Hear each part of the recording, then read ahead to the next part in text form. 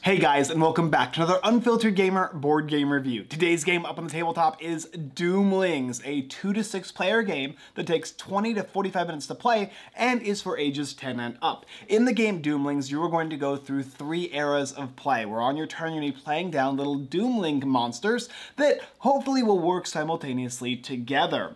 Each turn, each player is going to play a card, they're going to stabilize, and they're going to rinse and repeat until the era ends, in which case we'll check to see what happens. Sometimes it'll be a catastrophe, other times it'll just be the end of an era.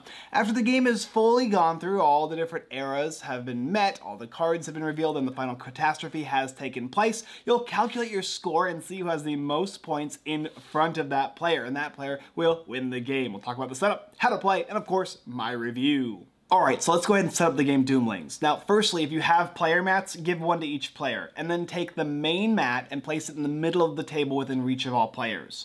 From there, you're going to make the Birth of Life stack.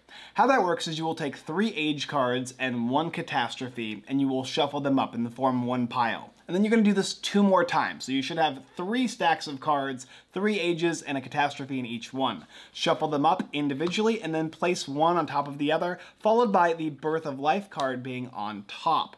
Then, take all the trait cards you have. You can play all the expansions, some of them, or none of them. It really doesn't matter. Just make sure that you have a big stack of Doomling traits and place them down. These cards stacks can be next to each other, and if you have the player mat, it'll explain where you place them. Then, give each player a stabilization card. This should have a card that has a number of 1 to 4 on one side and a 5 to 8 on the other. Then, give each player a reference card. If you're playing with the Meaning of Life expansion, you'll give 2 of these cards to each player playing the game. Set aside any extra different cards, such as extra ages, the more Meaning of Life, stabilization cards, and expansion cards. You will not need those. All you're going to need is the 2 stacks in the middle of the table, a stabilization card, your specific turn reference card, and 2 Meaning of Life cards. From there, you're basically ready to begin the game. Okay, so how to play? Well, first you need to determine a first player. You can do that by throwing the big Doomling plushie in the air and the first person to catch it starts, or any way that you so choose.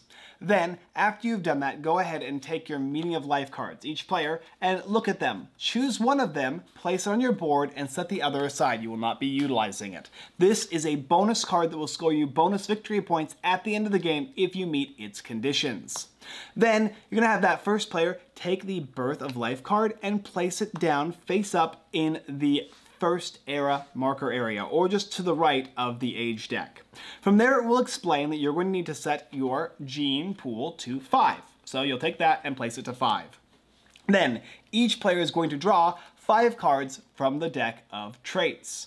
Once you have done that, it'll follow what the card says to do. And in this case, you're just playing 1 trait each turn, and then at the end of your turn, you will stabilize. So the first player will begin the turn. Now, each player will take a turn, and they will pass, and you move around the table. And once everybody has done that, then the first player will flip over a new age card.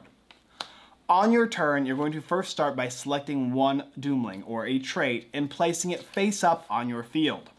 Once you have done that, then you're going to do any effects that the trait might have. Some traits don't have effects, some do. There's a variety of different traits that will function in different ways, which I'll explain in my review, but for the most part, just place one on your playing field. Then, stabilize. Stabilizing is a little different. Normally in a lot of these card games, you'll draw a card, and at the end of your turn, you'll discard down to hand size. In this case here, you don't draw until the last step. Play a card, activate the card if you can, and then stabilize. Stabilizing is going to let you draw cards or discard cards from your hand up until the point where you get to your gene pool number. In this case, it is 5. So right now, I'm playing a card and then drawing a card, but this can change throughout the game. Once you have stabilized, your turn is over, and the next player will begin. They're going to play a card from their hand, activate its effect, and then stabilize and pass. Rinse and repeat until all players have taken their first turn. Once that happens, the first player will take the age card and flip it over on the first age section. Look, it's Comet Shower. Discard a card from your hand at random, and everybody will do this. You'll take your cards, discard 1 at random into the discard pile, and then begin your turn. Now, like I said, you don't draw. Instead, you will play a card. Check to see if there's an effect, take the effect, and then stabilize back to the number on your gene pool, which is 5, so I'll get 2 this time. Go around the table and rinse and repeat. Take a new age card, reveal it, and do what it says. Players can no longer play colorless traits this round. That's okay, I'll just simply go ahead and play a branches card.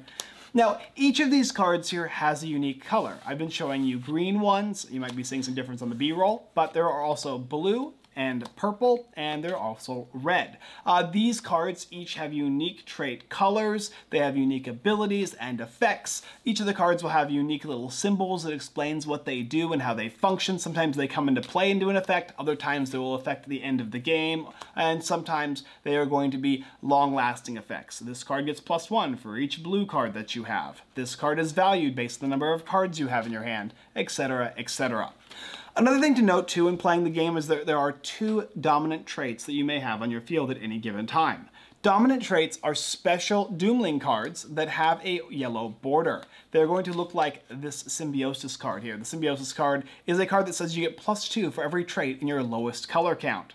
Must have 2 or more colors, and if there's a tie, you pick one. So if I have 3 red, blue, and green, and then I have 2 purple, this will give me +4. 2 + 2 = 4, and it'll be on top of the 3 that I already have, giving me 7 points for Symbiosis at the end of the game. And of course, like I said, you can only have 2 dominant traits. If you ever lose one, you can gain one back, but if you already have 2, you cannot play another one. And so that's mainly all the rules for playing the different traits in Doomlings. But the last thing to cover is as the rounds progress and new cards come out, eventually what's going to happen is a catastrophe. When the catastrophe happens, you're going to follow the whatever it might be. In this case, it says you get -1 to your gene pool, which means that you go from 5, you flip the card over and go to 4. So now you're going to have less cards in hand. And then you're going to pass the first player marker, the first player squishy, whatever first player you have in mind, to the next player, to the first player's left. They are now going to be the starting player for the ages after this round is ended, in which case they'll go to the second era and start flipping cards every round up until a new catastrophe.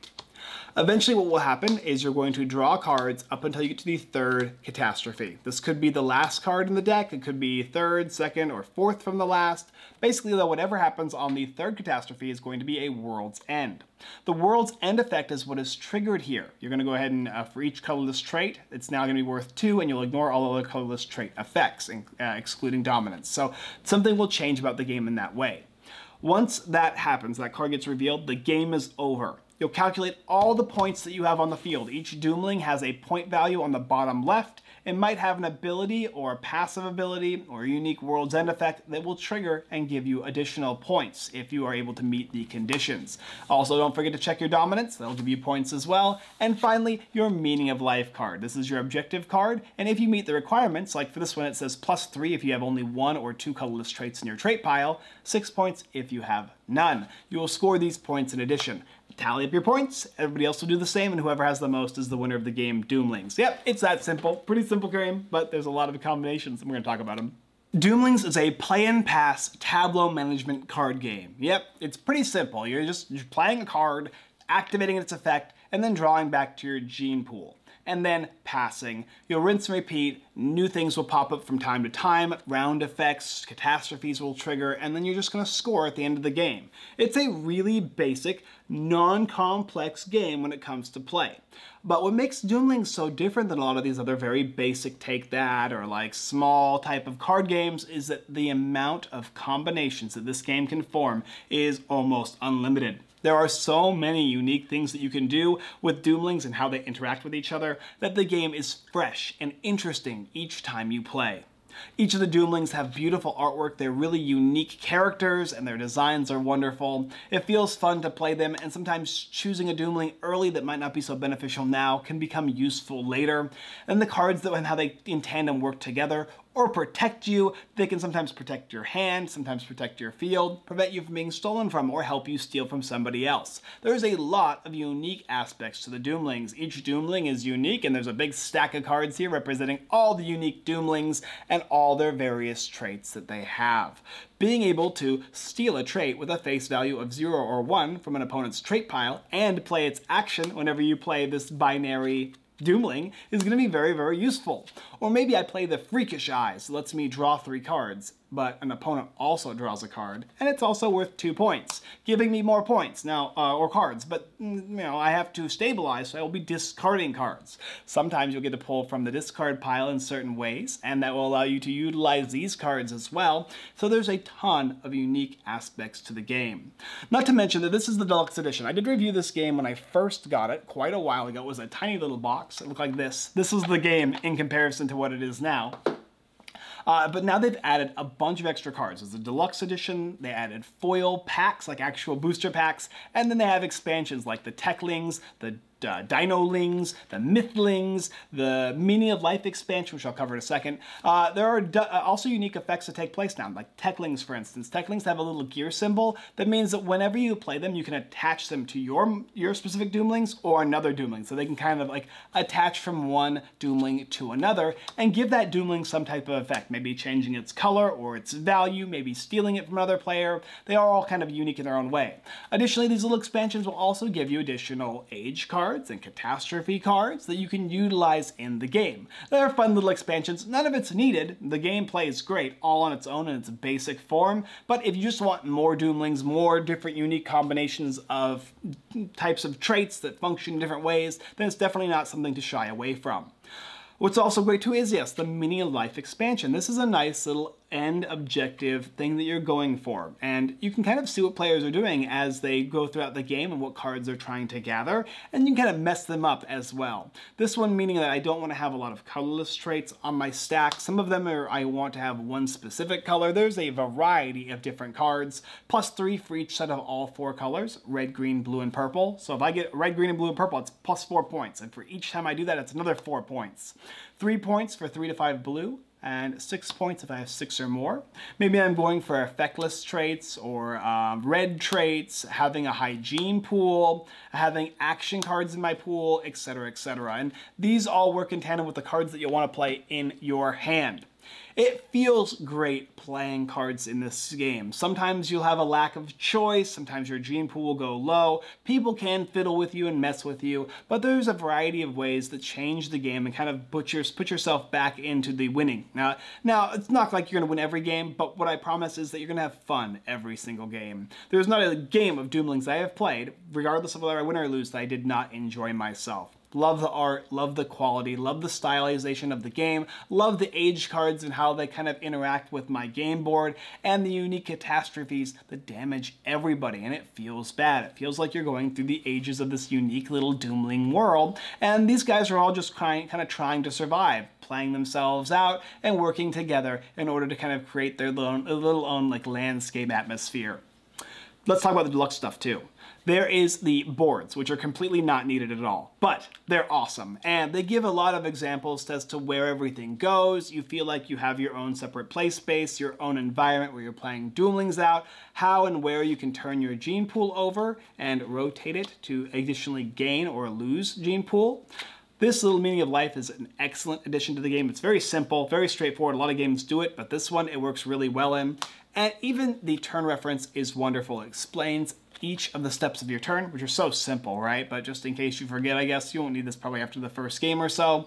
How catastrophes work: move your first player position to the left, adjust your gene pool if it says to, and if it's the third catastrophe, you'll resolve the world's end and resolve the world's end effects and end the game. It explains how scoring works, and on the back it explains all the unique effects and abilities that come on your Doomlings. I love really great cards that explain everything in a game, and this does a wonderful job of that. High quality mats, beautiful vivid colors. This is the Super Ultimate Deluxe Edition, which comes with this wonderful wooden box, which also comes with sleeves, which I will be sleeving at some point. And of course, it never hurts to have cute little plushies and whatnot for the game itself. This guy is really cute, and my wife likes to cuddle with it. But yes, overall, Doomlings is an excellent game. I love the combinations, I love the cards. There's pretty much nothing I don't like about this game, other than you have to know this game can be random. Sometimes you'll get screwed, sometimes you will not come in first place, and you probably could drop scores. It has a huge swing to it on the occasion, but it feels like all your choices matter, and that to me is what matters in a game like this. It has that kind of take that feel, it has that kind of tableau management feel. So overall, this game gets like a 9.5 out of 10. There's just a few small feel bad moments, but overall, one of my favorite card games that I have ever played. So check it out. Thank you guys for watching another Unfiltered Gamer board game review for the game Doomlings. If you're interested in picking this game up, there is a link down below in the description. You can pick up the huge deluxe super fancy bundle, or you can go for a smaller game. Honestly, you will have fun no matter what you pick up. It's one of those things where you can pick up something small, and if you guys see play in your playgroup, it sees a lot of play, grab some more of this stuff. I was excited to get additional content because I had played my prototype, my tiny little box, 20 times at least before jumping into this one, and I play a lot of games, so I don't have time to constantly play the same game over and over again, but that's how much I enjoyed Doomlings. Oh, I didn't actually mention this, but this is getting my seal of approval. I think I gave it last time, I'm not sure, I think I did. Either way, it's hands down getting my seal of approval. This is a game I'm going to be keeping for a very long time, and I'll be playing it especially with new gamers, families, and friends. That's pretty much it, guys. If you appreciate our videos, if you watch more than one of our videos here and there, consider giving us a like, a subscribe definitely helps, and of course hitting the button so you can see more videos from time to time of us showing off content like Doomlings here. Our live stream is every Sunday at 6:30 p.m. PST, and we have a Whatnot on Wednesdays at 6:30. Thank you guys so much for watching, and as always, I look forward to creating a Doomling universe with you next time.